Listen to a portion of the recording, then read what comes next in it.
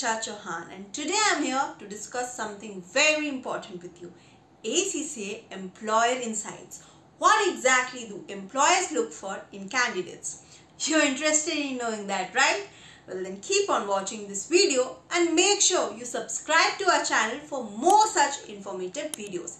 Hit that bell icon so that you get notified. So here are some insights to what exactly do employers look for in candidates. Number one is qualification. Yes, ACCA employers definitely look for those candidates who are either holding the ACCA qualification or are in the process of obtaining it. Second one is definitely, your experience, any sort of experience, whether it's your internship, maybe you have a part-time job, any full-time job, because this will showcase that that particular candidate have the necessary skill or knowledge that they can apply in the workplace. Third one is your soft skills. Yes, ACCA employers definitely look for those candidates who have good soft skills. It could be anything, whether it's your communication skills, or are you a problem solver, how well would you work in a team, are you a leader, all of these skills, whether you're able to manage your time effectively, time management skills. So these are some skills that employers will definitely be looking at.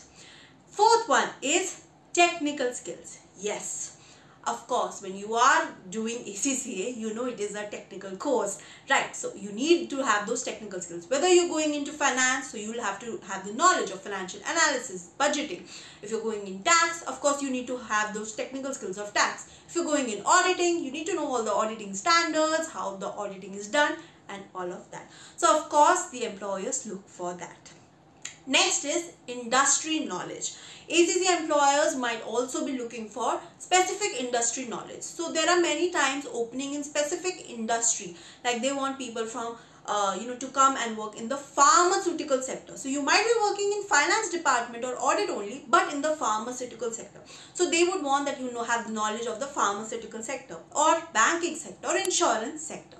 So these are some sectors that I have just named, but of course there are many others. So they would really appreciate or prefer candidates who have specialized knowledge in some sectors.